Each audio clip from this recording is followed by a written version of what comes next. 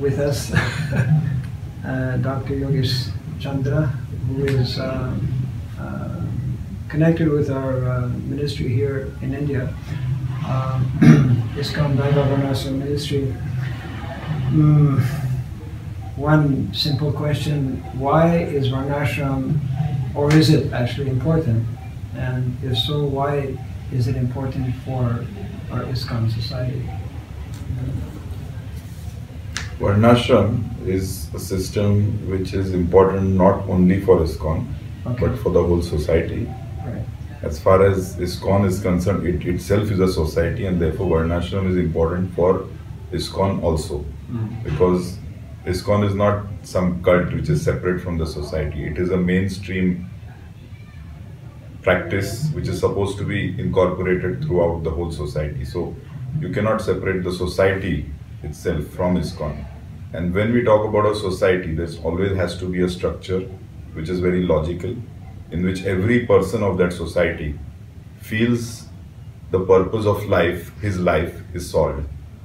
And we know that we have two purposes in this life. When Lord Krishna created this universe, he had two purposes behind it.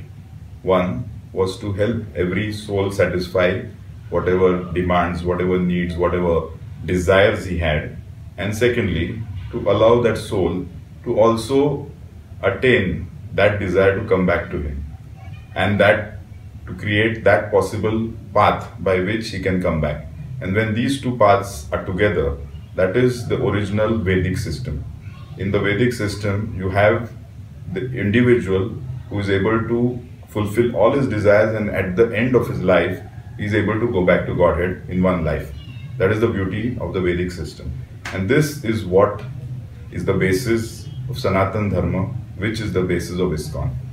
Therefore, in ISKCON, every devotee who comes to ISKCON, he has two things. No person who comes to ISKCON, or I would say maybe a minuscule number, would be those who are Paramhansas, who come to ISKCON directly. Every person who comes with some set of desires which he also would like to fulfill before he leaves this world. And at the same time, his overriding desire is to go back to Godhead.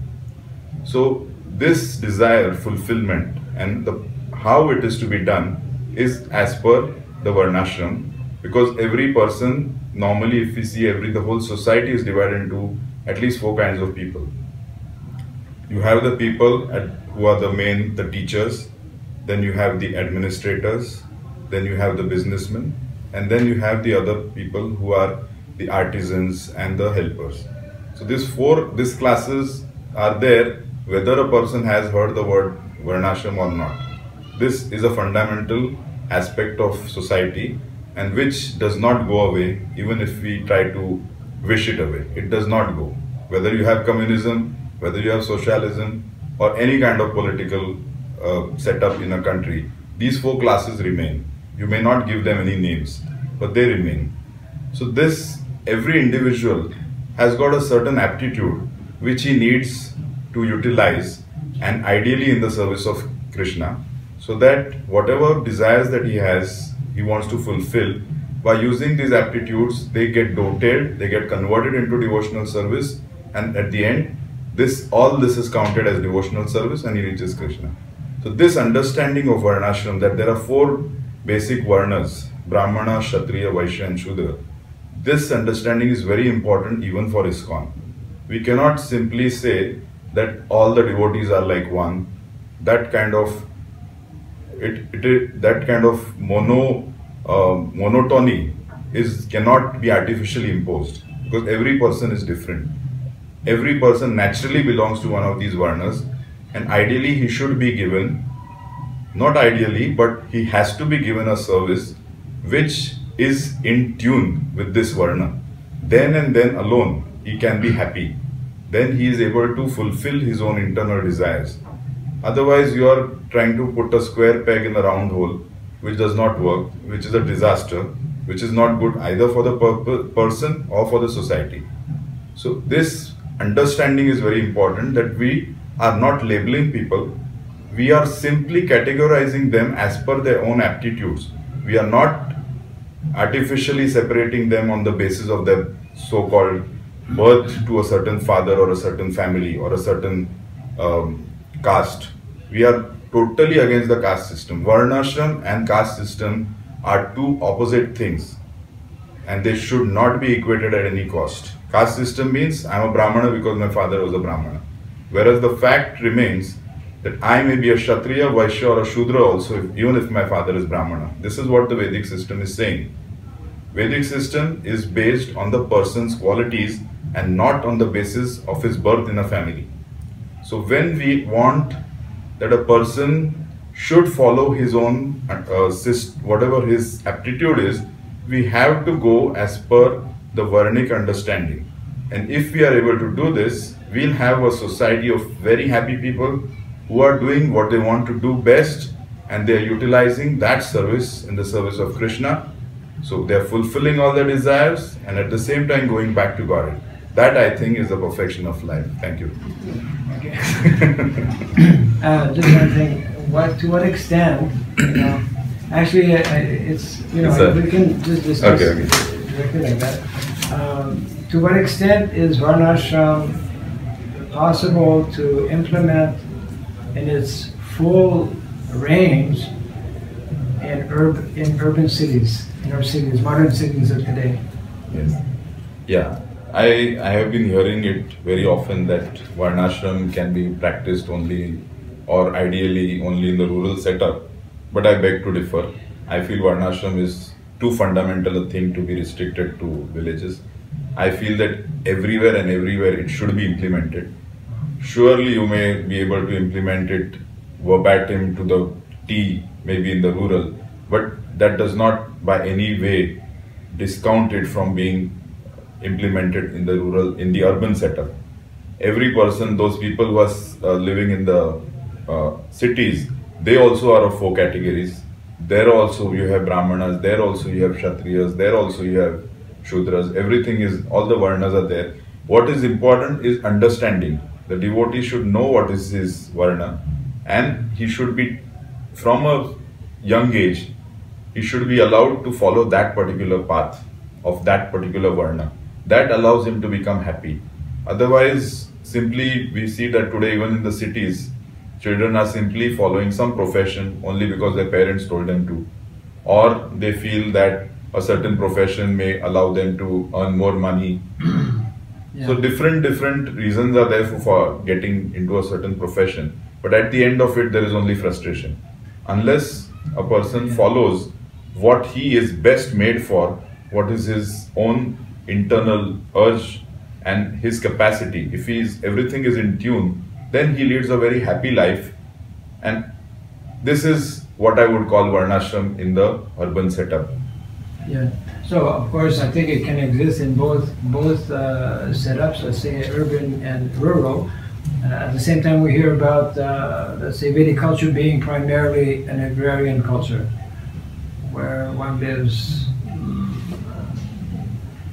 in relation to land and producing one's food and like that. Because we have a very strong tendency, modern day society, of becoming more and more urbanized. Is that good?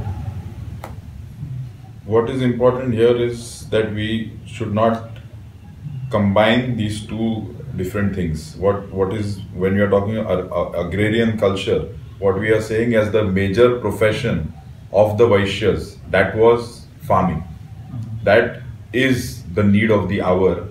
As the world is going towards total ecological disaster, we need to stop this kind of thing, taking away the lands and giving it to industries. This is asking for disaster. It is inviting disaster. So what we require ISKCON as an ideal society, it needs to show the world what an ideal world is like, and that definitely is an agrarian-based economy. Right. So these two things have to be taken simultaneously. Vedic culture was agrarian-based. At the same time, there were a city would be at the center of different villages, and in the city there would be further economic growth, and there would be exchange, because no village can be totally self-sufficient. You have certain level of self-sufficiency, but every village would have its own special flavor. You would have a certain speciality of goods that it could prepare, handloom goods, of course. or certain kinds of foods that it could be able to grow. Yes. And there would be exchange, and all this would happen in the city. Right. So our Vedic civilization includes a city in the center and villages all around. Definitely the majority, 70% or more, would be of the population would be in the villages. And that's because more land is required there, more work is required. In the city, a smaller portion, and all the administrative workers, the Kshatriyas, they would be in the city. The Brahmanas, the major higher learning centers would be in the city. You would have the primary grade education in the villages. For higher education, people would come to cities. So that helped to, in resource management, you have limited resources, limited land, you use the best. You have limited very good teachers who cannot go to every village.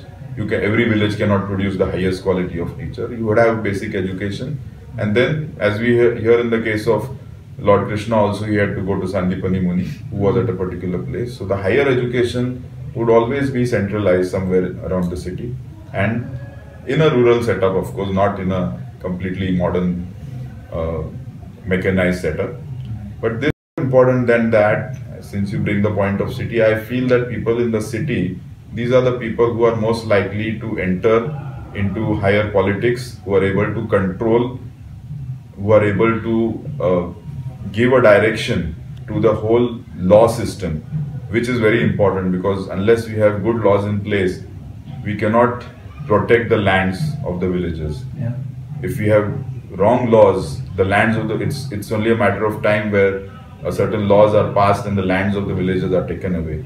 So we cannot totally ignore the aspect of the Kshatriyas being in government and being able to guide the government into making better laws for a more sustainable future.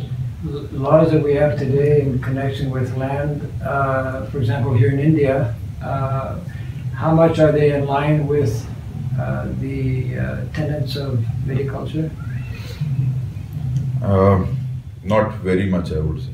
Okay. Still, till now, even now, certain laws are there which allow the government to take away fertile land and allow, in a huge measure, and allow industries to be built on that, which I feel is totally wrong. Right. You may use industrialization is important in a sense, because as a country we cannot be isolated. We need certain amount of, most important what we need is defense production. If we are not industrialized, we will not have the ability to protect ourselves from the other countries. So industrialization is very important for the sake of protection of the country. But otherwise, most important thing is to make the citizens live a life which is closer to nature. Right. That is both healthy, it is sustainable, and it will be ecologically viable for the long term. Whereas if we simply start taking away lands and putting industries, what we are going to get is eventually there will be nothing to eat. What we are already seeing, the food prices going up, and somehow nobody makes the connection that there is food prices are going up because there is less production because less land is under cultivation, and every day this land is being taken away and more industries are being put up. Right. So this kind of development is not to anybody's benefit. And maybe one last question, maybe you can comment. Why within, let's say, our ISKCON society, Varnashram is still so misunderstood? There are certain people who feel that it is very important for ISKCON to always be very, very so-called politically correct, in the sense that they feel that Varnashram may be considered by some people to be equal to the caste system, which is something which was known as the bane of the Vedic civilization, which it was not actually. Caste system was something that came into existence a certain time ago, and that too because of external influence, not of the original Vedic system. So they have this understanding that it will be equated, and therefore people will think that caste system is in ISKCON. ISKCON promotes caste system, which is totally wrong. And this needs to be made very clear. ISKCON is totally against. Srila Prabhupada never propagated the caste system. Even when he gave the Brahmanas, they were supposed to be those people who are the head of that society, those who are intellectually strong, those who are able to guide the society. And this was not at all on the basis of birth, because as per Vedic civilization, there is no such thing as a person from abroad being a Brahmana. If ISKCON believed in caste system, this would not be possible. Right. Srila Prabhupada gave Brahminical initiation to foreigners. So this itself shows that he was against the caste system. He was for the Varnashram system, and he said that 50% of his work is incomplete unless the Varnashram is established. So I would appeal to all the leaders of ISKCON to please take it seriously and fulfill the last and most important desire of Srila Prabhupada.